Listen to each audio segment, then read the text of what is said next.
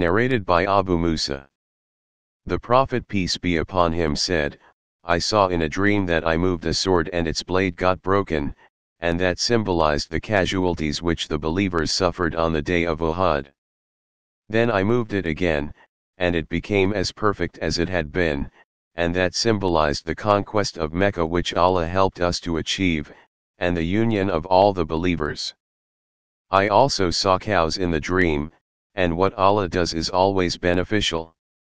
Those cows appeared to symbolize the faithful believers who were martyred on the day of Uhud. Narrated by Kebab.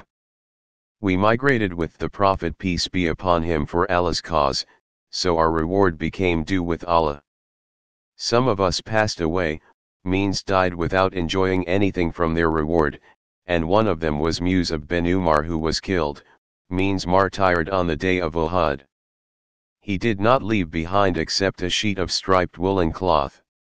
If we covered his head with it, his feet became naked, and if we covered his feet with it, his head became naked. The Prophet peace be upon him said to us, cover his head with it and put idkar, a kind of grass over his feet, or said, put some idkar over his feet. But some of us have got their fruits ripened, and they are collecting them. Narrated by Anas. The Prophet narrated Anas. The Prophet said, this is a mountain that loves us and is loved by us said, this is a mountain that loves us and is loved by us. Narrated by Anas bin Malik. When the mountain of Uhud appeared before Allah's messenger peace be upon him he said, this is a mountain that loves us and is loved by us. O Allah! Abraham made Mecca a sanctuary, and I have made Medina, means the area between its two mountains a sanctuary as well.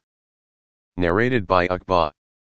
One day the Prophet peace be upon him went out and offered the funeral prayer for the people, means martyrs of Uhud as he used to offer a funeral prayer for any dead person, and then after returning he ascended the pulpit and said, I am your predecessor before you, and I am a witness upon you, and I am looking at my tank just now, and I have been given the keys of the treasures of the world or the keys of the world. By Allah, I am not afraid that you will worship others besides Allah after me, but I am afraid that you will compete with each other for the pleasures of this world.